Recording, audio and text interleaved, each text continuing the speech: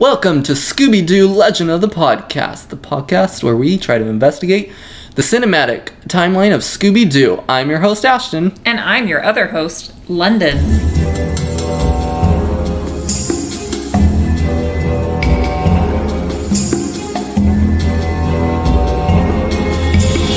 Welcome to Chapter 34, Big Scare in the Big Easy.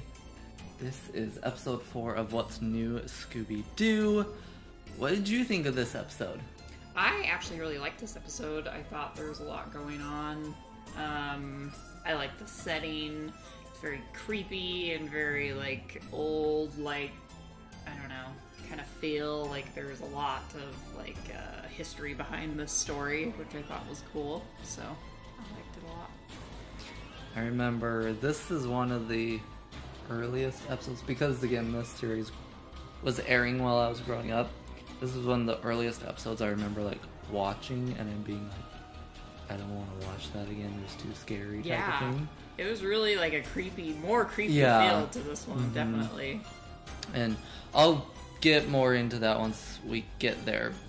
But, yeah, I just remember this episode, even when I had the DVD later, I'd maybe watch it once, but I'd usually skip it. I'm can't do this one. Yeah, but when I was younger, so... It's creepy. It's a good one. So before we jump in, we actually have our first voice message. This is really awesome. Super excited. Yeah. This comes from Alex. So thank you so much, Alex. We are going to play it. And yeah, thank you so much. So here we go. This is his voice message. Hello, Ask the Hardy. My name is Alex. And I love your videos. I also love your podcast. I like listening to your podcast when I'm doing homework. And it's really fun going to your live streams. And I subscribe to your YouTube channel.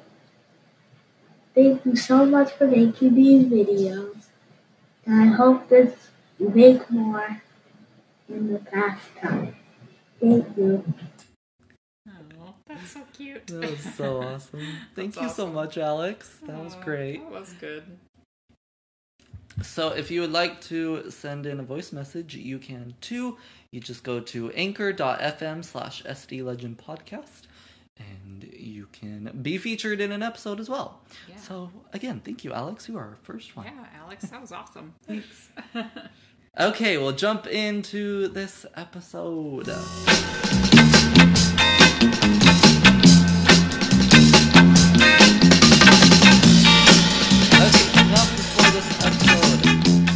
The gang stays at a housing estate. I always say estate. Estate, I like that.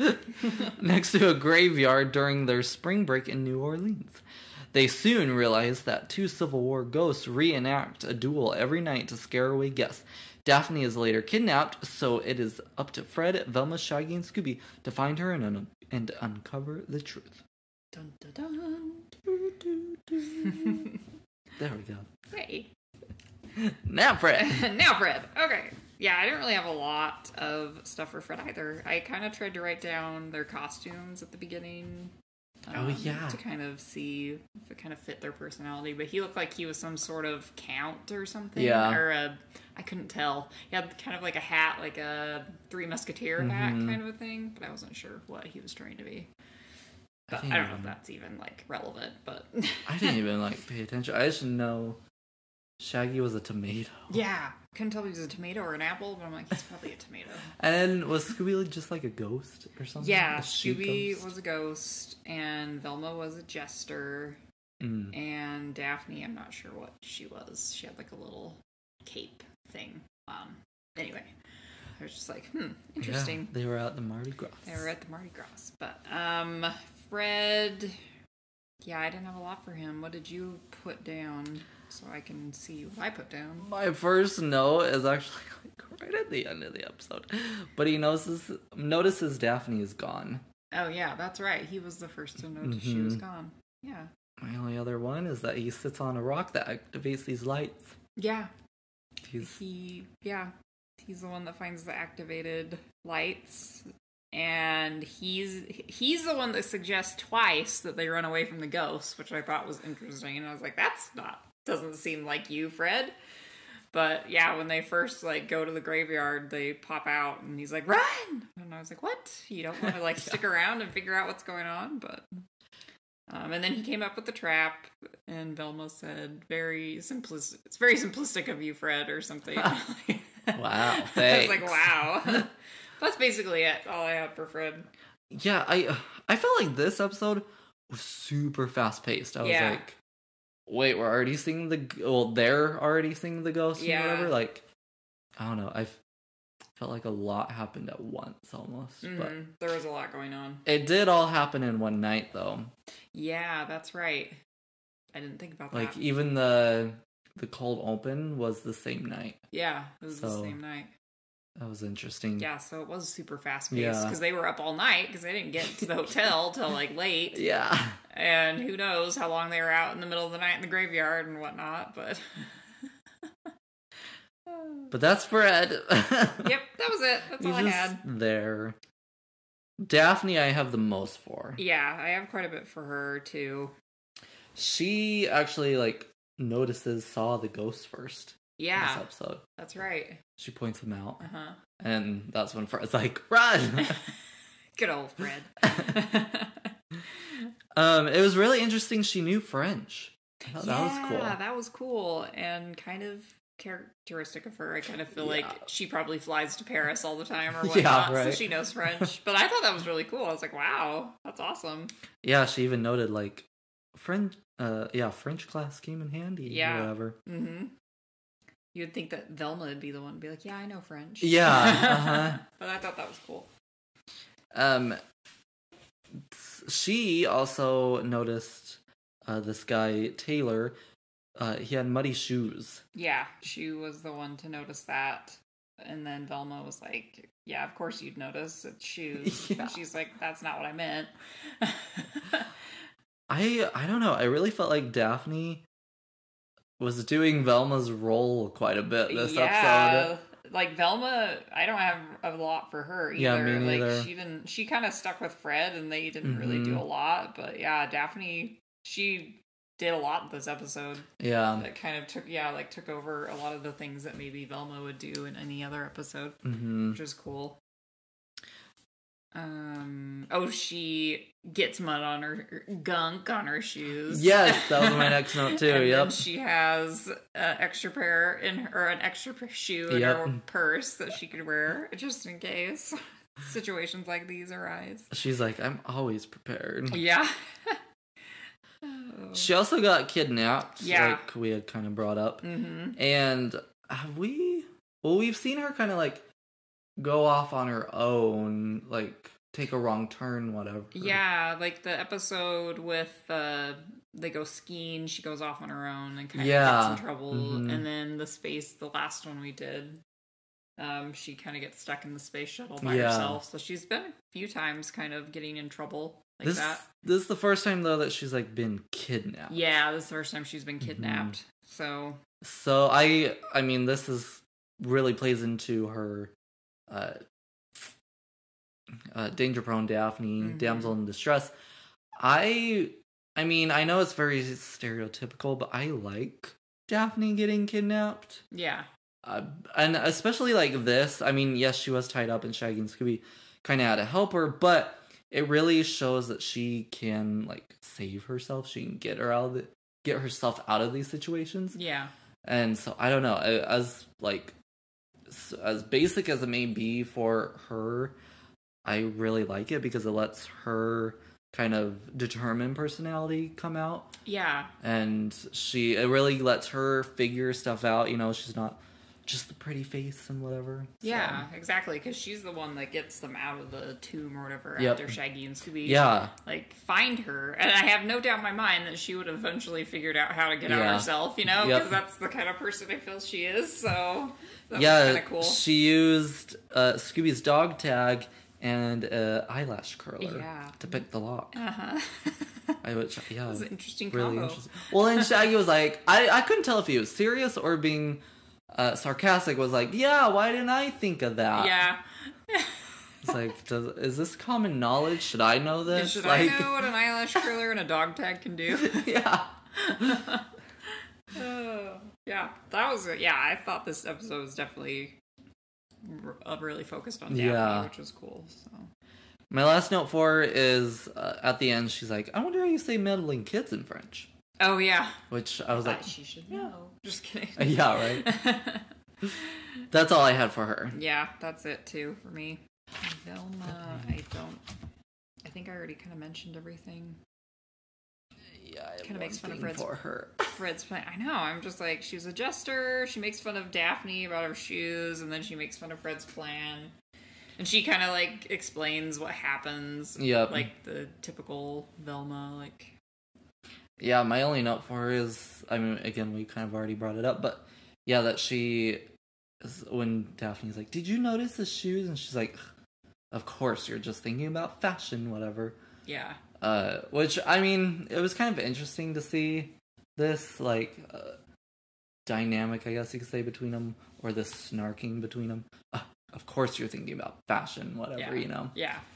But, yeah, I don't know. Again, this episode just felt so fast, and I felt like Shaggy, Scooby, and Daphne were, like, the driving forces of this episode. Yeah. So, I think they were. that's all I had for Velma. Yeah. That's about it. Okay, so Shaggy, really interesting. It even said it in the synopsis, but Shaggy said that they are on spring break. Yeah. Remember, we were like, are they in school? Are they not? So they're in some sort of school. Yeah, some sort of school. They could be in high school or like college. So. Yeah. So, I mean, if they are in college, then I feel like they have to be in some sort of program thing, you know, that like, Yeah. because like here we have what's called Success Academy. Mm-hmm. And so I feel like they'd kind of be in something like that. Yeah. Because I don't know if we've watched it already. There's one episode in particular that I can remember. I don't know what episode, but within this series that they basically blatantly state like, oh, I don't think they say their age, but like we're high school age, basically. So I don't feel like they're at the college age. No. And so but again, they're everywhere. So I feel like they can't be in high school. I know. It's unless weird. they're doing online school. But I don't feel like that's at this time period would be very common yet. Yeah. Well, and then just thinking back to the last episode where Velma was like competing in kind of like a science project thing with that younger kid, it makes me think that they probably are in high school. Like, I don't think that would be like a college thing, but I don't know. So yeah, I'm getting that vibe that they're probably still in high school. Yeah. But it's funny that they get to go all these places. I'm like, wow. Probably because of Daphne, yeah, you know? Daphne paying for everything. But yeah, that was cool. They get to go to Nolans. Yeah, right? Crazy. It's spring break. Something else that I thought was interesting, which, I mean, it wasn't blatantly said, but I'm kind of assuming that, like, Shaggy booked the hotel. Yeah, I thought that was interesting, too. Because they get to the hotel and it's super creepy, and he's like, I don't want to stay there. Well, it sounded like you're the one that booked it. Yeah, because he had, like, the pamphlet. It was like, oh, yeah, here's where we need to go, whatever. And they even asked him, Kate, where's our hotel and whatever. Yeah, that's weird. Yeah. It was weird to me. I was like, wait, what? He's the navigator? Yeah, why did he do this? Like, I mean, maybe, you know, they were kind of being like, okay, everyone has their role on this trip type of thing. But, like, why are we giving Shaggy that job? Yeah. He should maybe be in charge of the snacks. I know, I was thinking of all food, yeah, like road trip restaurants. Snacks. Yeah, true. Finding all the best restaurants. Yeah, I thought that was funny too. He ate something really weird too. Well, him and Scooby. Well, yeah. Okay, this is what I got. It could have been more, but ice cream milkshake gumbo with hot sauce. Yeah. Then he added the hot sauce because it just wasn't enough. I was like, okay. What? Yeah, they ate some interesting, and they like spent a lot of time talking about what it was. Yeah. And, like, what the hot sauce, like, the name of the hot sauce was, like, Five Skulls hot sauce or Because it something. came into play later. Yeah. Oh, yeah, that's right. Oh, yeah, they used it to get Daphne's Daphne ropes out. off. Yeah, but it's burn funny, the it's like, rope. it was almost like it was like an infomercial, like, oh, I know. sponsored Like, by Five Skulls Skulls hot hot sauce. sauce. Can burn through rope and your esophagus or whatever. But I was like, this is weird. Yeah, so it was like this gumbo ice cream stuff, and then he ate like a hot pepper sandwich that a rat took, and he's like, Yeah. let's get it back. And I was like, you're not gonna want to eat that after a rat's No. taking it, Shaggy. Come on. Yeah, Scooby took it, and he went up in a tree, then a possum took it. Yeah, oh yeah, it was a possum. That's right. It's It was- funny. it was- It's like nobody's gonna want to eat that. No. now. Like, what the... Yeah, I mean, what did they eat? I feel like recently they, like, ate... Oh, the dinosaur episode. Yeah. Remember there was that lunchbox full of old food? And they were just Yeah, like, the sandwich. Yeah. Like, it's fine. Like, ew. like, what? Well, when he was chasing the possum, Shaggy fell into the grave. I remember that. Mm-hmm. He was like the one that got stuck in there. That's kind of all I remember with Shaggy. My last note for him is he has Fred and Velma above Daphne on speed dial. Yeah. I thought that was really interesting that he had Fred very first. Yeah, Fred was first, and then Pizza. Yes. And then Velma. And then there was like 2 more food Yeah. places before he even got to Daphne. I thought that was really interesting. Yeah. That was interesting. And okay, so they had so Shaggy and Scooby rescued Daphne because they thought that they heard her, and then they get trapped in there. The like, what was The it? crypt. Yeah. Like the above ground grave. And anyway, so they save her, whatever, and then at the end, Daphne was like, "Oh, did I mention like thank you and whatever?" So okay, so I just want to see what you think, because there's different ships. Mm-hmm. So like Fred and Daphne's Fraffney. Mm-hmm. Then there's actually one for Shaggy and Daphne called Shaffney. How do you feel about that? I think that's really weird to me, but I don't know. I mean, it's hard because the typical is Fred and Daphne. Yeah. But there's gonna be like two or three series where again it's Daphne, Shaggy, Scooby, and Scrappy, and that's kind of where it was born because those series aired in the 80s. Yeah. But the whole idea of like Shaggy and Daphne being together was like created during those series, kind of thought of because again it was just them, they were the only humans within the gang in that series, and so it seemed like, oh, they're hanging out, they're together, blah blah blah. And I really felt like this episode, for anybody who ships Shaggy and Daphne within the timeline, this is the first indication, I feel like, that there could be something. Yeah. Even though I deny it and just say, nah, I just had to point it out because I know there are people that ship it, and it just really stood out to me because at the end, she was like, oh, I need to make sure I said thank you, and Shaggy was just like, oh, no need to be sorry. Anyway, it wasn't anything big, but I just want to see what you thought. But it's like not something I would have thought about, but I kind of like the idea of like kind of they don't really fit together, but I kind of like the idea of like two opposite people kind of coming together, so I don't not like the idea. It's just not something I would have thought about, but it'll be interesting once we get cool. into those series to kind of really, once it's like heavily just those two. Yeah. I mean, plus Scooby and Scrappy, but to see kind of how we feel and how it works out. Yeah. And then, well, actually, so not in the next series, but the next one. So Mystery Incorporated. There's actually a episode, spoiler alert, where they make out. Oh, wow. And it makes sense in the story. Oh my gosh, what does that Oh, that episode is parodying The Shining. Oh, And interesting. so it makes sense within the story. Okay. But like just like the first layer of context. Yeah. It's like, what? Yeah. So yeah, and then so that episode too kind of made people like, oh my gosh, it could happen, anyway. Right. So that'll be interesting to see too. Yeah. Once we get there. That's interesting. But I tried to bring that up because this is the first real indication, I feel like, of any of that. Yeah, I would say this is kind of the first time Mm-hmm. that would make sense. So, yeah. Anyway. Yeah, interesting. So maybe they're like connected on like a supernatural level, because that's kind of what I thought of. It's like she was calling Shaggy in her mind.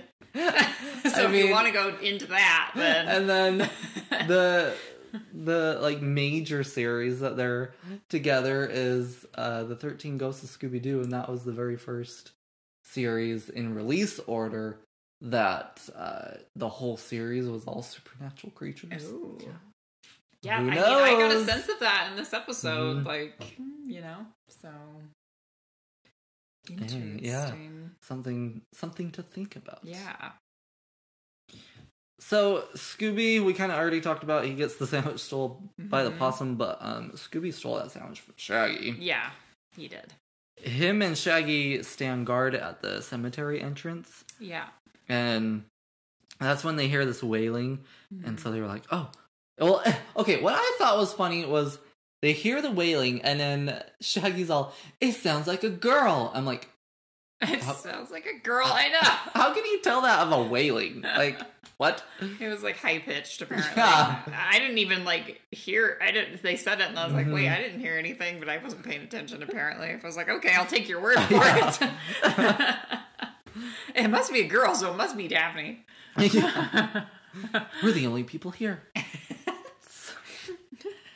Nobody else is getting kidnapped in this graveyard. It's got to be Daphne.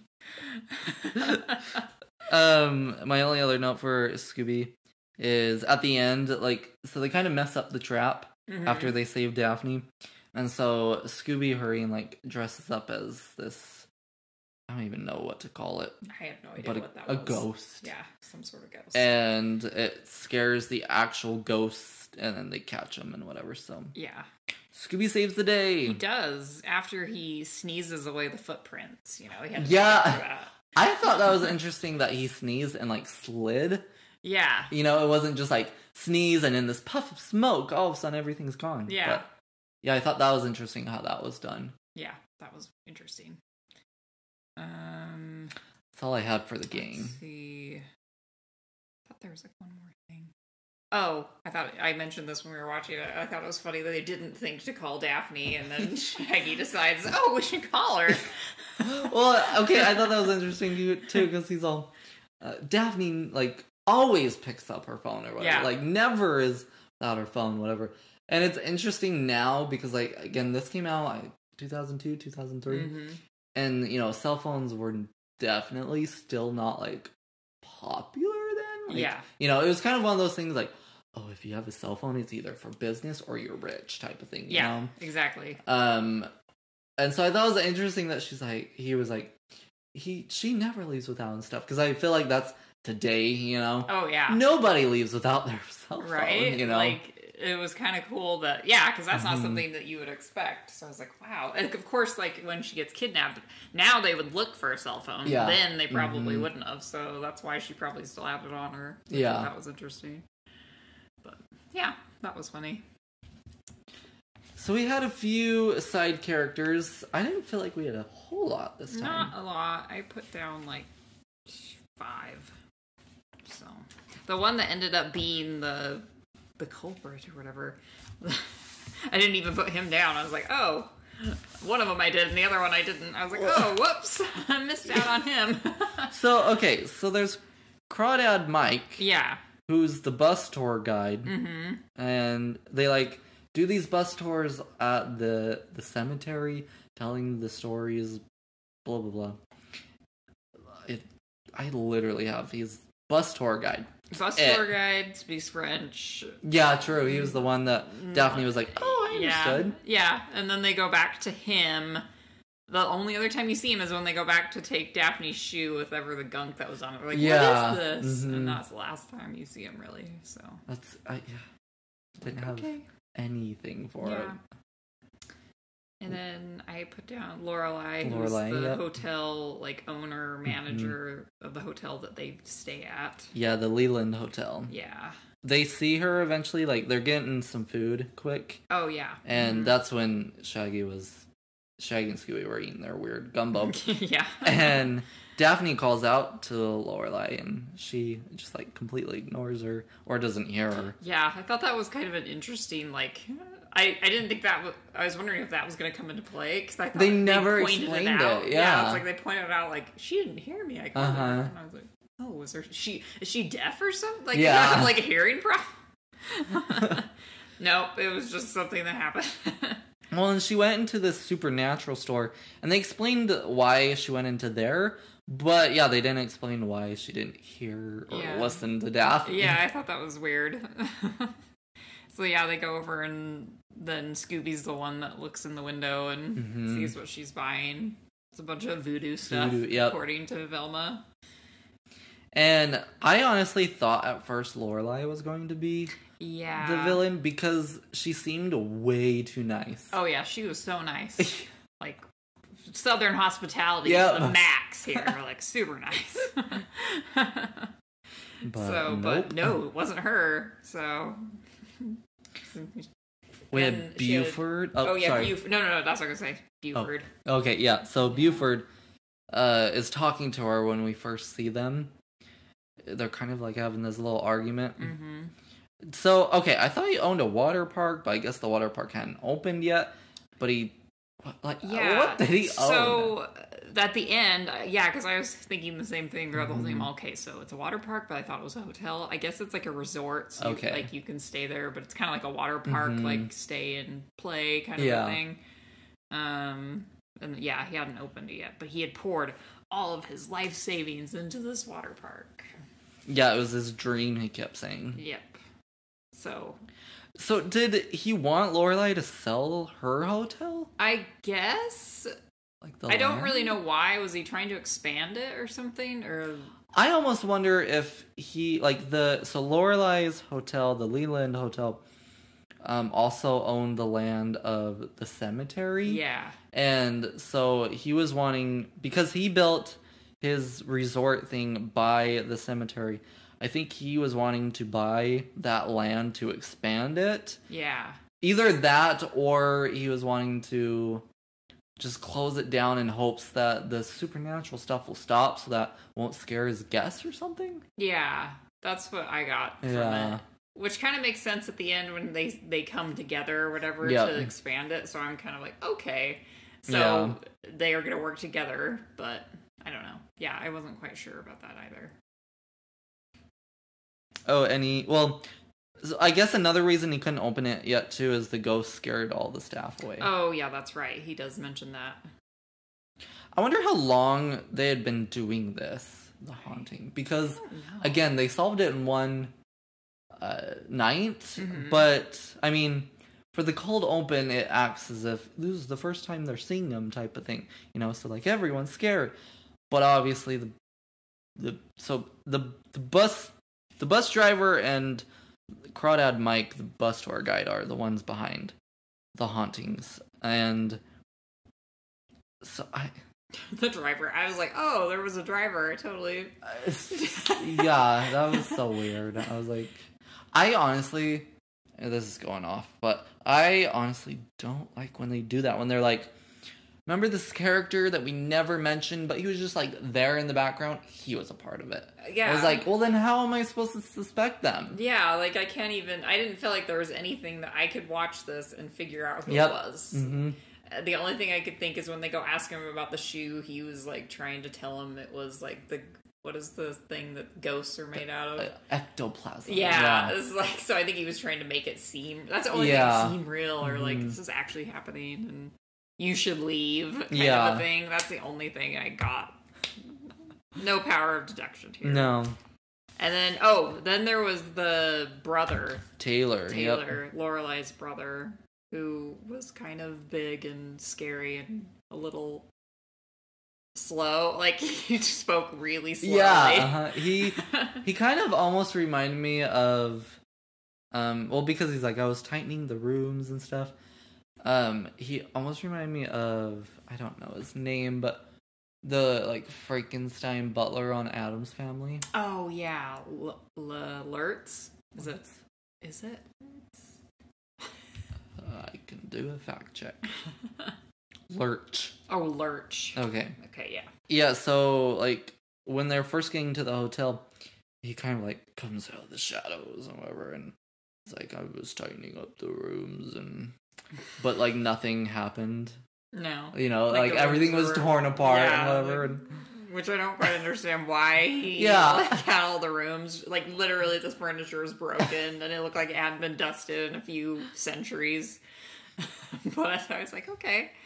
And then eventually they see him walking through the graveyard with a Confederate uniform. Was that ever explained? Yes. At the end, they're like, we thought it was you. And he's like, well, I had to sell it to pay the bills. Family heirlooms. And I didn't want Lorelai to find out, so I snuck out late at night through the graveyard to sell them. Okay. Okay there, Taylor. Yeah.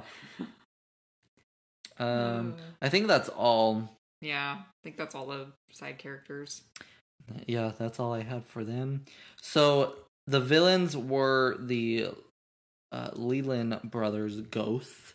So they were like these soldiers in the Civil War, but they were on opposing teams. Yeah, that was like the whole thing. Yeah, like, one was a Union soldier, one was a rebel soldier. Caleb and Jed, I think their names were. But yeah, and so like they kept coming every night. They'd reappear and they'd like fight each other basically. Mm-hmm. So yeah, so those were the ghosts. They almost, I mean, for the most part, they were like, you know, translucent, whatever. Yeah. But they almost, like, their faces and whatever remind me more of zombies. Yeah, that's what I thought too. Mm-hmm. Definitely. So they seem more like ghost zombie-esque. Mm-hmm. But the ones behind it, again, like we said, were Crawdad Mike and his bus driver. Which... we never got a name for it. Yeah. It's just that they pulled off the mask. It's like, Crawdad Mike. Oh, and his driver. Yeah. It's like so funny. It's like, oh, yep, that him. Poor guy. But then I was thinking about, wow, so they, like, what was the point of, like, we were talking about this. What was the whole point of this? What they were doing? Yeah, okay, yeah. I don't understand because they were like, we were gonna make all this money, and I'm like, how? You're scaring people away. Yeah, and like people don't want to go on your ride unless they're really into getting really scared. I was like, ride. Yeah, your bus tour. Your bus driver's like not driving very well either. They were all like, whoa, you know, like bumpity bump, like, right. You know. So I'm like, it's not safe. That's like, so funny. It's true. I mean, was business just doing bad, so they had to spice it up or something? I don't know. And I was like, well, you just kidnapped someone, so now you're like going to federal prison probably now. Like you've upped this up to way too much now. Instead of just scaring people, now you're kidnapping people. Like, you did this to yourself. Yeah. Like, so now I don't know. And for what? You know, like I don't understand. Yeah. What their whole... Maybe, okay, let me see if I can look it up. Does anybody know? If anybody has any answers about Crawdad Mike and his bus driver, please share. Yeah, I'm gonna hurry and look this up because I'm so confused. I would just assume that, I don't know, I feel like people like to go on ghost tours, at least I do when I go to like old cities, so I don't feel like he needed to do that. Yeah. I don't know. And if they had the hologram the whole time, then they had costumes. I thought that was weird. I was like, so... Yeah, so so Fred sat on the rock and activated these lights, and it ended up being these holograms, which I thought was interesting that they used dry ice as like for the projector to project onto. Yeah. And whatever. I thought that was really interesting, but they used that while they were like doing the tours, so they could be, you know, within the bus giving the tour and whatever, and the ghosts appear.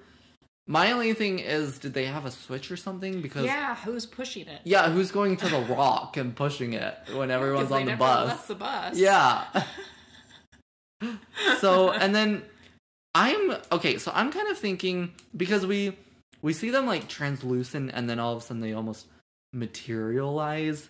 And that's when they like chase the gang around. And they said that they chased them around once they the gang are onto us and whatever, so we tried to scare them away and we kidnapped Daphne. So I don't think they made those costumes until the gang showed up and we're on their trail. Yeah. So yeah, but yeah, which is weird to me. So the motive and reason listed is to get more viewers for their graveyard tours. So apparently business was bad. Yeah. And apparently scaring people away is gonna help. Better for business. So, not the best of plans. No, but, that bus driver doesn't have a name. Uncredited. Uncredited bus driver didn't say a word. He probably spoke French, too, and didn't speak any English. Maybe he just, didn't understand English. Oh. That's all I had. Yeah. I did like the setting for this episode. I thought it was really cool, so... This episode kind of felt Halloween-ish to me. Mm-hmm. It was very, really creepy. Mm-hmm. I liked it. So, I have just a few extra little notes. So, the wailing that Shaggy and Scooby hear, and they find Daphne with that, eventually, at the end of the episode, Shaggy's all, well, thanks for wailing, that's how we found you. And Daphne's like, I was gagged, I couldn't make a sound, that wasn't me. And then the wailing happens again, they're like, kind of leaves off as oh, was it a real ghost or whatever?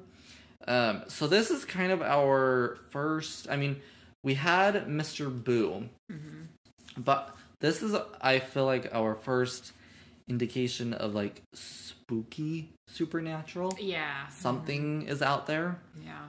Something else that's interesting. So this takes place in New Orleans, and there's going to be a movie, Scooby-Doo on Zombie Island, where they go to New Orleans, and they go into the bayou, and they go to this island, they're led there and whatever, and obviously this island's infested by zombies, and that one is a movie where it's actually supernatural stuff. There's not a man in a mask. Yeah. And so I find it interesting that our first kind of supernatural thing is happening, where a big supernatural event will occur later on. So although there's timeline shift before that movie, I don't know. Apparently New Orleans is just supernatural heavy. Yeah. I think there's a lot of voodoo, supernatural stuff that evolved, is down there, so it kind of makes sense. Yeah. Mm-hmm. Pretty cool. All right. That's all I had for this episode. Yeah. You ready for a joke? Yeah, I'm ready to laugh. Hopefully. So this comes from the Ghosts and Graveyard section. Ooh. Okay. Why are graveyards so noisy? Why are graveyards so noisy, Ashton? Because there's so much coughing.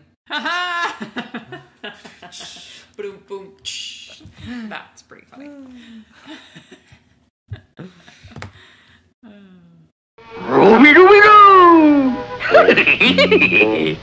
All right, so thank you all for listening to this episode. If you'd like to get in contact with the podcast, you can find us on Twitter and Instagram at SD Legend Podcast. If you would like to email us, you can also do so at sdlegendpodcast@gmail.com. If you are listening to the podcast on Apple Podcasts, we would love it if you left us a review. That would be very appreciative. And if you are also listening to this on YouTube, then leaving comments down below is a great way to let us know how we're doing or to share your thoughts on the timeline or anything Scooby-Doo as well. So go ahead and do that. And once again, you can also leave a voice message by going to anchor.fm/SDLegendPodcast. So that's going to do it for this episode. Thank you all so much for listening. We'll catch you in the next one. See you then. Bye. Bye.